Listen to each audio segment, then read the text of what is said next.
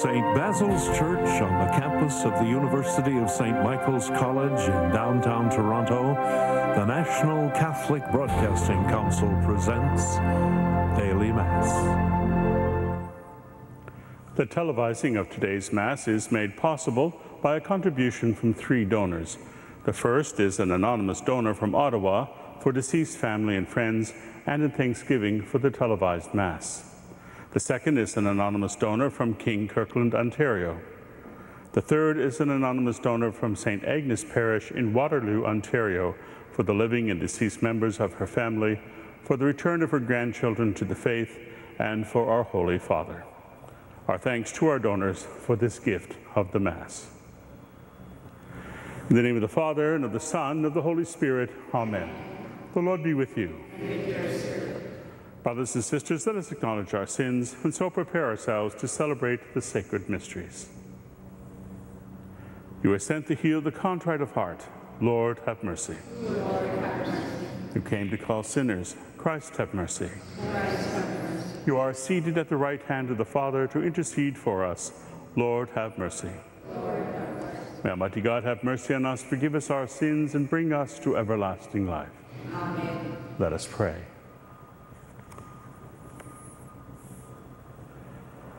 Attend to the pleas of your people with heavenly care.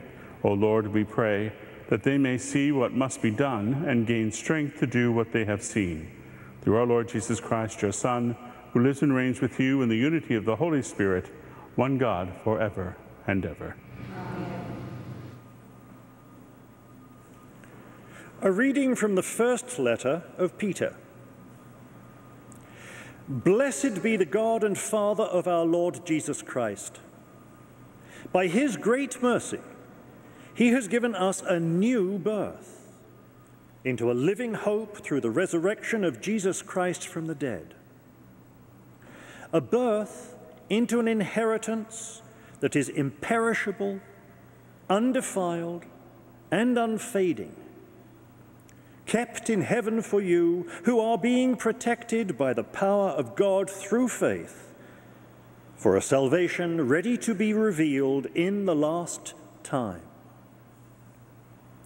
In this you rejoice, even if now, for a little while, you have had to suffer various trials, so that the genuineness of your faith, being more precious than gold that, though perishable, is tested by fire, may be found to result in praise and glory and honor when Jesus Christ is revealed. Although you have not seen him, you love him. And even though you do not see him now, you believe in him and rejoice with an indescribable and glorious joy. For you are receiving the outcome of your faith, the salvation of your souls. The word of the Lord.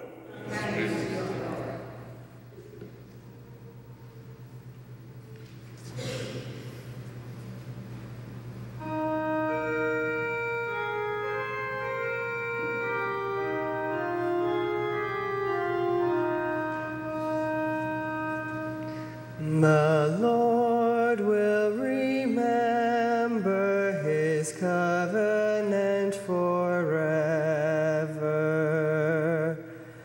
The Lord will remember his covenant forever.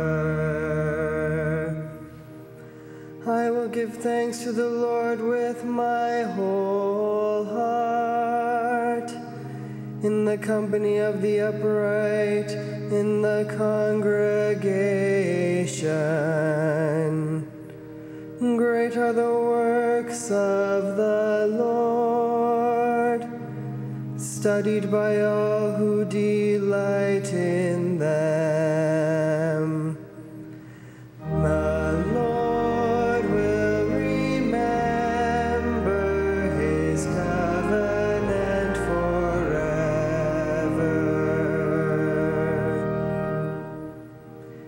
He provides food for those who fear him. He is ever mindful of his covenant. He has shown his people the power of his works, in giving them the heritage of the nations. The Lord will remember his covenant forever.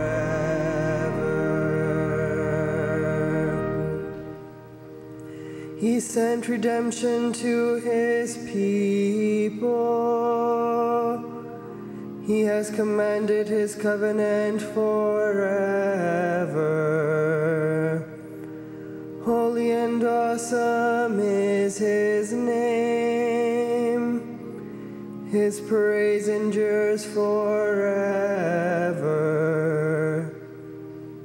The Lord will remember his covenant forever.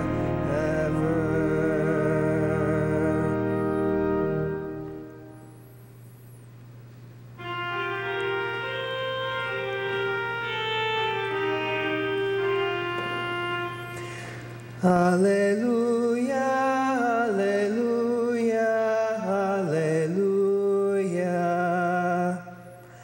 Alleluia, alleluia,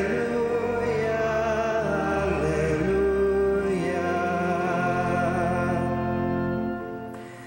Jesus Christ was rich, but he became poor, to make you rich out of his poverty.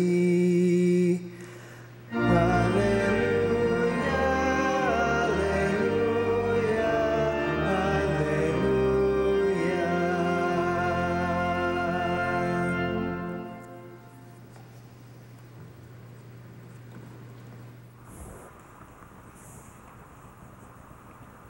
The Lord be with you. A reading from the Holy Gospel according to Mark. As Jesus was setting out on a journey, a man ran up and knelt before him and asked him, "Good teacher, what must I do to inherit eternal life?" Jesus said to him, "Why do you call me good? No one is good but God alone. You know the commandments.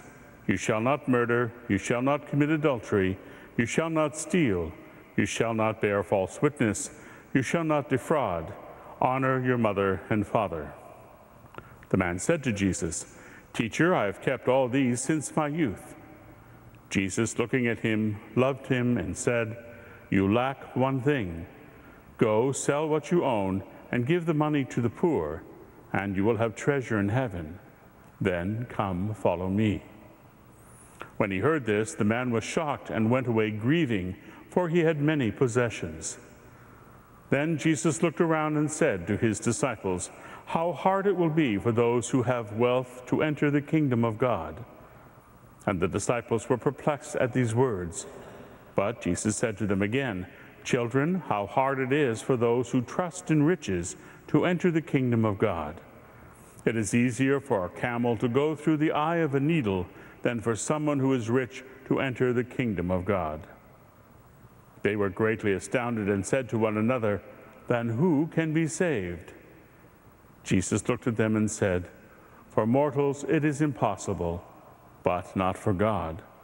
For God, all things are possible."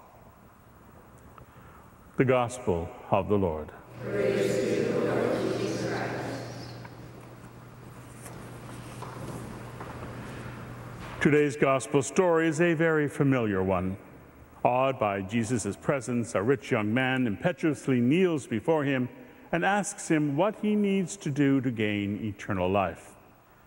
But his enthusiasm proved short-lived, because even though he loved Jesus and Jesus loved him, he could not commit himself because of his great possessions. Most of us can see ourselves in that young man. I know that I have also knelt before Jesus and have failed to commit totally everything to him. Many of us would agree that money, the lack of it as well as the abundance of it, can make it very difficult to follow Jesus. But it is not as simple as that. Even if we do not have great wealth or expensive possessions like this young man, we still hold on to things that keep us from committing ourselves totally. Wealth is not the only thing that can keep us from following Christ. There are other things that we are unwilling to let go of, things that end up possessing us. The first one is self-indulgence. How many times have you knelt before Jesus and prayed, "Just one more time, Lord. One more affair, one more drink, one more shady deal, one more house, one more car. Just one more time for me to have it my own way. Then, Jesus, I'm yours." The second thing that can take possession of our lives is control. When I get my life in order, when I get even with those who have hurt me and I'm no longer angry, upset, or defensive, when my business affairs are running smoothly and profitably, when my children are self-sufficient and happy, when my life is finally completely safe and under my control, then, Jesus, I'm yours. The third thing that can possess us is self-centeredness. I want to get everything I can out of this life, so my existence, my gifts, my worth, my well-being comes before anyone and anything else. Something deep in our psyches prompt us to believe and act like we are privileged persons. We expect everything to be organized around our needs and our wants. We believe our talents are the only ones worth recognizing. So when I get everything that is owed to me, when I receive what I feel I deserve, then, Jesus, I will follow you. When Jesus tells that young man to give up all that he has, he is confronting us with life's most basic question. Will your life continue to be self-centered, or will you free yourself and give your life to God? We can try to hold on to our possessions. We can try to control this life, hoping that there is another way that will allow us to continue to pursue our selfish interests and still say we are disciples of Jesus. But as the rich young man found out, when we come face to face with Christ, we must make a choice, either to put God at the center of life or ourselves. So don't think that Jesus is just attacking the rich and us poor people are off the hook. This gospel passage is not aimed only at the rich. When Christ calls us, we are called not only to question how attached we are to what we own or how much money is in the bank, we are also asked to look at all the presumptions and attitudes that we possess, the things that make us the center of life. When we experience the presence of Jesus in our life and he overwhelms us with the beauty of his person, we can't help but fall down on our knees and ask, what can we do to serve him? Anytime we encounter Jesus, there will be great sacrifices that must be made, but we will also receive many hidden rewards. Which of these we experience, we will only know when we take the risk and do whatever we have to do to follow him. My dear brothers and sisters, when we live according to our own will, life becomes a battleground where we must always win if we are to feel justified. To be in control, we must exercise some kind of power over the world around us, or our life will be judged a failure. But when we follow Christ, the deepest needs of our spirit are justified, and there is no longer any need to fight, nor must we live by the world's standards in order to feel powerful. If we choose Christ, we become strong, even in our weaknesses. With Christ, we always win. So, self-centered or God-centered? This gospel presents the heart of the choice we have to make. Is it me or is it Jesus? The decision we make becomes the basis of our faith. If we are Jesus-centered, then we can let go of all this bargaining and stop trying to be in control. When we center our lives around Jesus and his gospel, we can move on. We have already won the true prize of life, and it doesn't matter whether in the eyes of the world we are winners or losers, rich or poor. Jesus is the only one who can truly tell us what we are worth. Let us now join our prayers together in thankful praise to God for the continuing gifts of grace and strength. That we may have the faith to follow the gospel and to trust that God will act to bring all things to his glory, we pray to the Lord. Lord, hear our prayer. That God will be our guide and our strength as we try and live according to Christ's teachings, we pray to the Lord. Lord, hear our prayer. That firmly rooted in prayer, we will find positive ways to serve God and our neighbor, we pray to the Lord. Lord, hear our prayer. That a spirit of thankfulness and joy may be manifest in the lives of those in our television community, we pray to the Lord. Lord, hear our prayer. That we may work hard to be good witnesses of faith for others, so that they may come to encounter Jesus in their lives, we pray to the Lord. Lord, hear our prayer. Almighty Father, thank you for the simple gifts of life. Help us to see that what we really need for happiness here on earth and to help others to find their way to eternal happiness is you. And we ask this through Christ our Lord. Amen.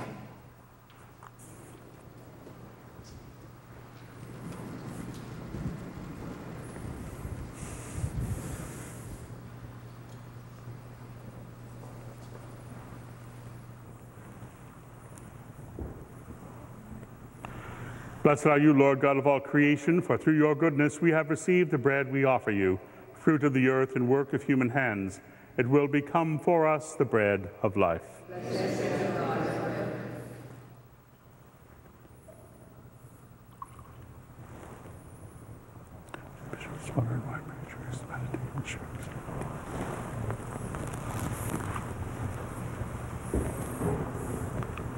Blessed are you, Lord God of all creation, for through your goodness we have received the wine we offer you, fruit of the vine and work of human hands.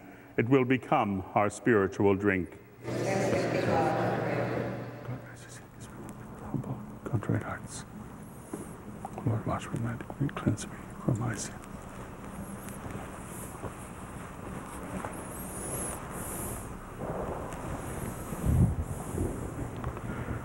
Pray, brothers and sisters, that my sacrifice and yours may be acceptable to God, the Almighty Father.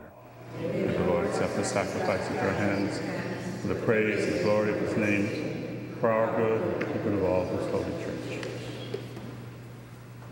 May your people's oblations, O Lord, find favor with you.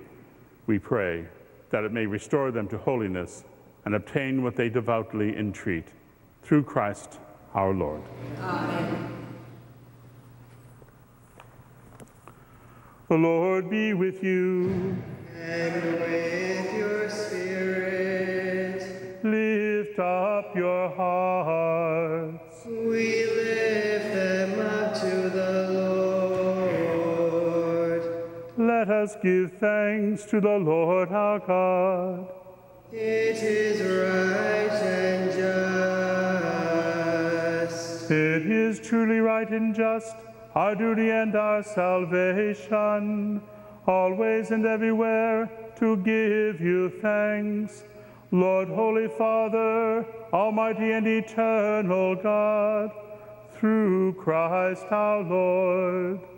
His death we celebrate in love.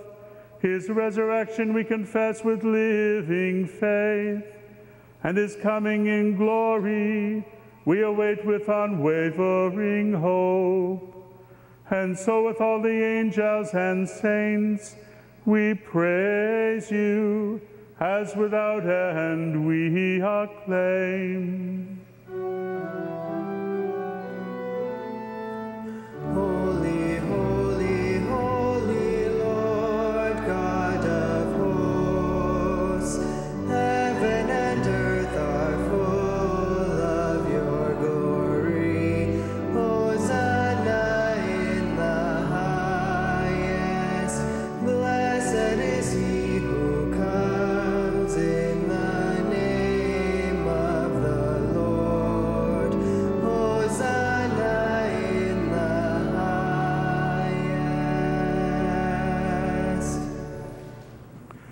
You are indeed holy, O Lord, the fount of all holiness. Make holy, therefore, these gifts, we pray, by sending down your Spirit upon them like the dewfall, so that they may become for us the body and blood of our Lord Jesus Christ. At the time he was betrayed and entered willingly into his passion, he took bread and, giving thanks, broke it and gave it to his disciples, saying, "Take this, all of you, and eat of it, for this is my body, which will be given up for you."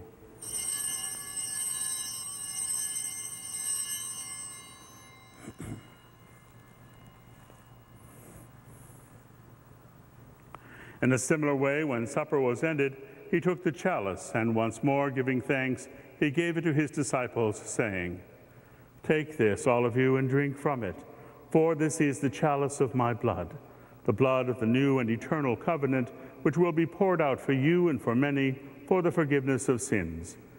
Do this in memory of me."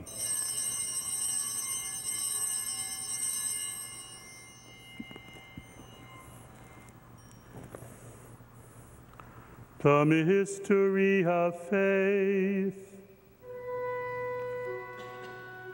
Save us, Savior of the world, for by your cross and resurrection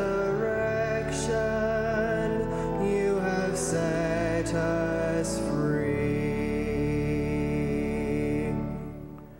Therefore, as we celebrate the memorial of his death and resurrection, we offer you, Lord, the bread of life and the chalice of salvation, giving thanks that you have held us worthy to be in your presence and minister to you. Humbly we pray that, partaking of the body and blood of Christ, we may be gathered into one by the Holy Spirit. Remember, Lord, your church spread throughout the world, and bring her to the fullness of charity, together with Benedict our Pope, and Thomas our Bishop, and all the clergy. Remember also our brothers and sisters who have fallen asleep in the hope of the resurrection, and all who have died in your mercy. Welcome them into the light of your face. Have mercy on us all, we pray, that with the Blessed Virgin Mary, Mother of God, with the blessed apostles and all the saints who have pleased you throughout the ages, we may merit to be co-heirs to eternal life, and may praise and glorify you through your Son, Jesus Christ. Through him and with him and in him, O God, Almighty Father, in the unity of the Holy Spirit, all glory and honor is yours forever and ever. Amen.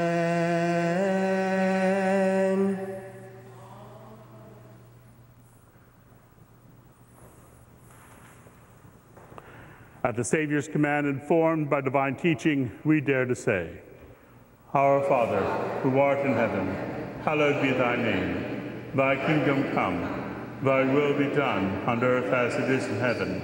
Give us this day our daily bread, and forgive us our trespasses, as we forgive those who trespass against us. And lead us not into temptation, but deliver us from evil. Deliver us, Lord, we pray, from every evil, and graciously grant peace in our days, that by the help of your mercy we may be always free from sin and safe from all distress, as we wait the blessed hope and the coming of our Savior, Jesus Christ. For the kingdom, the power, and the glory are yours, now and forever. Lord Jesus Christ, who said to your apostles, Peace I leave you, my peace I give you, look not on our sins, but on the faith of your church, and graciously grant her peace and unity in accordance with your will, who live and reign forever and ever. Amen. The peace of the Lord be with you always. And with your spirit. Let us offer each other a sign of Christ's peace.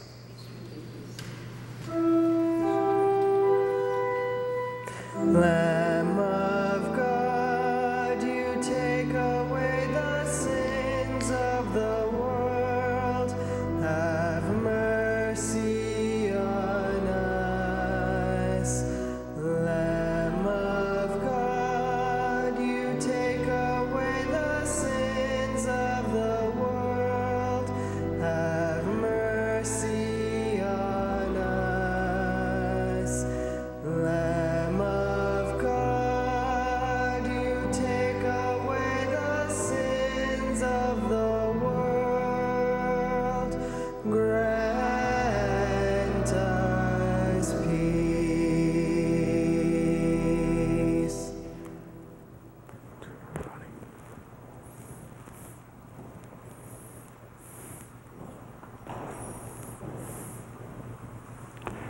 Behold the Lamb of God. Behold him who takes away the sins of the world. Blessed are those called to the supper of the Lamb. Lord, I am not worthy that you should enter under my roof, but only say the word, and my soul shall be healed. By Christ be free to everlasting life. Amen.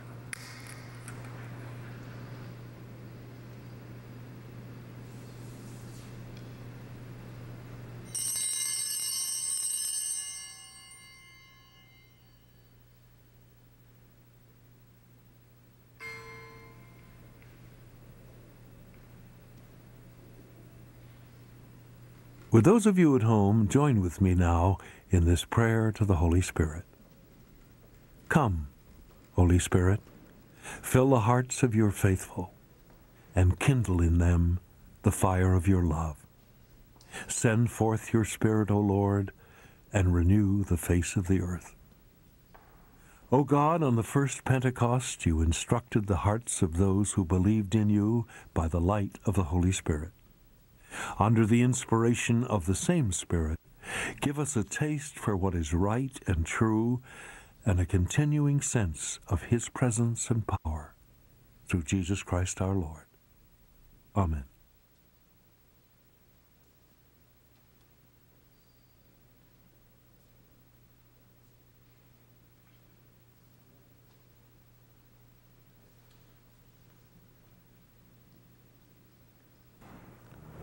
Let us pray. Humbly we ask you, Almighty God, be graciously pleased to grant that those you renew with your sacraments may also serve with lives pleasing to you. Through Christ our Lord. Amen. The Lord be with you. May Almighty God bless you, the Father, the Son, and the Holy Spirit. Amen. Our Mass is ended. Let us go in peace. Thanks be to God. Our thanks to 3 donors, the first an anonymous donor from Ottawa, the second an anonymous donor from King Kirkland, Ontario, and the third an anonymous donor from St. Agnes Parish in Waterloo, Ontario. It's their generous contributions that made the televising of today's Mass possible. Remember, if you can't sponsor a Mass, any contribution, no matter how small, will help keep daily Mass on television. And you'll receive an income tax receipt for your donation.